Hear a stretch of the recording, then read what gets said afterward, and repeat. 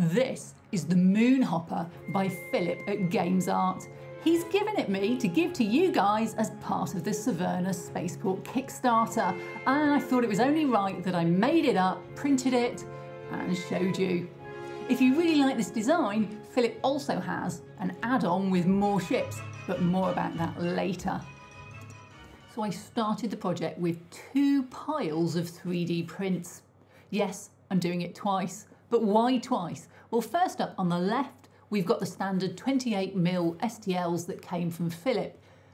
I don't play at 28mm, but from the exterior when printed, these actually look fine. But if I want to make it playable and use the interior, because I play at 35mm, I need to be able to get my minis inside and play with them. So for me, I wanted a 35mm interior, but it makes it a bit bigger. But these are taxis, so I think one is like a personal taxi. From the outside this is, where I can just put, a couple of people in, and then the other one looks like it's the party bus of taxis where you can get an entire herd of banthas in there.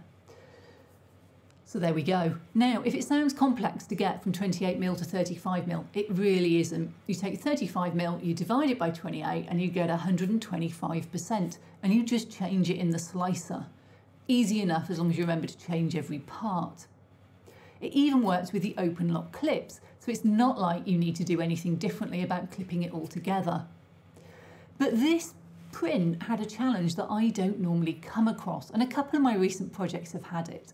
And I'm still learning how to print properly with supports. Now, I do all my FDM support free because supports can mar the surface, so you have to do more finishing afterwards to get them to look good. Not always, but quite often. So for this shuttle, I had to use supports. This piece here is a really great example of that. There's no way you can print this well for orientation that doesn't require support.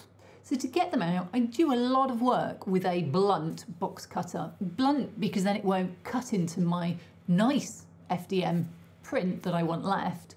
And actually the supports just don't stick particularly to it. There's a slight gap between the support and the FDM print itself.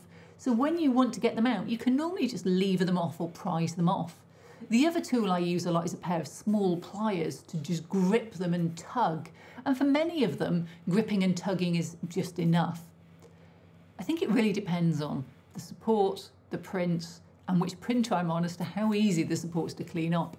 And this is definitely the worst piece that I had. It took me quite a while, actually about 40 minutes to get the first one cleaned up. But I got faster as time went on. And all you have to do is literally get rid of the supports everywhere that they are. And you can help yourself by where you put placement of the supports in your slicer. I use presser slicer and I can paint on where I don't want supports or where I do want supports. So I would never support an area that could be bridged by just the print head extruding, going straight over the gap and not worrying about it sagging. So I only use supports on big gaps like this where you literally could not print in mid-air because it just wouldn't work. With the supports done, I decided to put everything together, it literally just clips, and spray it as a complete piece because I'm too lazy to do all the pieces individually. And I'm going to use the roof to mask where I need to do inside and outside. So basically I started spraying the inside with Tamiya Fine Grey. I like this primer, it's got a slight gleam to it, it's not particularly matte, and it's great for an interior sort of satin look. I have chosen not to worry about the layer lines. Now, layer lines are 0.16, so they're not the finest you could do. You could go to 0.12, and they do show a little bit, especially on, say, some of the thinner areas around the windows at the front. But overall, they're not that visible, and I'm just going to paint as if they're not there. For the smaller pieces, I just stick them on with masking tape to a piece of card and spray them individually. These will just slot into the interior, but it's easier to take them out to paint. The roof is a separate piece. Now I could put some acetate or something in those gaps, and I've actually got the 3D prints that go in them, but I might just leave them open and pretend that there's some kind of force field or something there. When I spray the yellow, I'm going to put the roof on top. But if I'm not careful, the yellow will just go down through those holes in the roof and in the windshield and inside and cover up all that grey. So I maxed those out using the 3D prints that are provided to, I don't know, just you can print them in clear or something, or do a different colour, whatever you like to fill in this area. Having decided to leave it open, I could just slot these in and they acted as natural masks. Time to spray the main colour. Now I'm using Filler Primer from Halfords. It's a car spray, it's quite noxious, you might want to do it outside if you don't have a proper airbrush booth. What I like about it, it is a filler primer, so it does fill the layer lines a little bit, but I like the colour, that's why I'm using it. It's a sludgy yellow, just what I imagine a taxi would be. Yellow, but not so bright, it's obnoxious. Now the yellow is quite matte. It's not meant to be a finish coat, and I want these to look glossier. I don't want them pure gloss, even though they're the equivalent of like a car or a vehicle, but I did want them to have a slight gleam to them. So I used a satin, which is halfway between matte and gloss, a satin spray, just an acrylic spray to go over them to give them what I needed. If you want to get hold of your own Moonhopper, you can do it as part of my Severna Spaceport Kickstarter that's currently running. You'll also get all of these amazing models. So if you want to get hold of your own Moonhopper and a spaceport to go with it, pop on over to Kickstarter and back now. There's a huge wealth of details on these models and I didn't want to lose that, I wanted to accentuate it. So I'm using speed paints. These are Army Painter equivalent of contrast paints, and when they go onto a base, in this case grey but on the exterior yellow, they settle in a way that the highlights, the high bits, are left paler than the low lights, the dark bits. Now they're made for painting minis, but they work just as well for terrain if a somewhat expensive way if you've got huge amounts to do. Now I've never used grimdark black on anything, but as this isn't a pure black because it does dry with those highlights, I've been using it on all the areas I want to pick out. Now that's the interior seats, the exterior panels. I did have a lot of thought about whether I wanted them to be black, and I just started and then ended up doing them all. It's very easy to get carried away with this, but actually because I've done FDM and there are layer lines, the more I break up the panels of flat colour, the less likely you are to spot those layer lines. I didn't just do black though. This is a dark silver. I really like it. It's one of the new 2.0 speed paints and it works really well. I do have a little bit of the yellow showing through, and I will eventually put a satin over this again so it won't look quite as gleamy. But it's nice to highlight some of the areas that you would expect to be metallic in a metallic. Any model that has loads of cracks, grooves, marks cut into the surface can really benefit from panel lining. And that's normally done with an enamel wash. This is actually Tamiya panel liner. I really like it because the bottle's square so it's hard to knock over, and it comes with a really fine brush.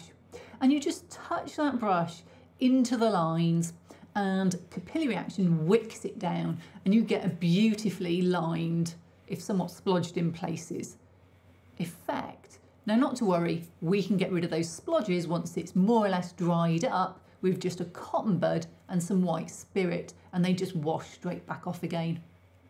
We're nearly there, but I wasn't quite happy with how the engines were looking. You can see the one on the front of the shot. It's very plain and boring. I need to bring out those details. But when I put the grey on, it just wicks too much into things and doesn't look that good. So I decided to use something like the speed paint. This is Sangolum, a dark yellow, because it doesn't wick in the same way, so it's not going to spread through all the layer lines and cause problems. I basically went over the whole of the engine and added this on. And when it dries, it's very subtle, but I liked the way it looked when it dried. It just made the yellow look deeper and made it pop. I ended up putting this colour like a filter over all the areas. It just adds richness to the yellow without really changing the colour or the tone of it at all. And it's not thick enough that it's going to sit in the layer lines and draw attention to them. That's not what this is about. It's just about making the yellow pop. I painted in the final details like the taxi sign, and I also used metallics just on some of the side details to make them pop. When they were dry, I took it outside and sprayed it with a satin varnish again, just a clear sealer. And then I put it all together and I was done. Now, before we get to the final pictures and videos, this Moonhopper is actually part of the UPC range by Philipp at Games Art. The UPC is Universal Personal Carrier, and he does a whole range of other craft in that, and they're available as an add-on to the Severna Spaceport Kickstarter. So if you're interested, go and check them out now. And here's the final result. Now, before I say anything, first of a big thanks to Philipp at Games Art for not only giving me this model to share with you as part of the Severna Spaceport Kickstarter, but also for producing an add-on of his other ships to go on it. Now, I've printed this in both 28mm and 35mm. And to be honest, I like both sizes. If I want a playable interior to have that door open to be able to get in, or even just to leave the roof off so that you can get in and out easily if you can jump, I probably would go with a 35mm because there's a playable interior. But the 28mm also has a lot going for it. It's a smaller presence on the table, it's more of a view blocker, you can still stand on the roof, especially if you were to put the inserts in that I missed out. So there's definitely a lot going for both sizes, and I feel like you could even have both like I do. One is more of a bus and one is more of an individual taxi. What's great about them is they're modular, so you can expand this, you can shrink it, you can add more engines, more chairs, whatever it is that you want. It's a great system, and it syncs in with the add-on extra ships.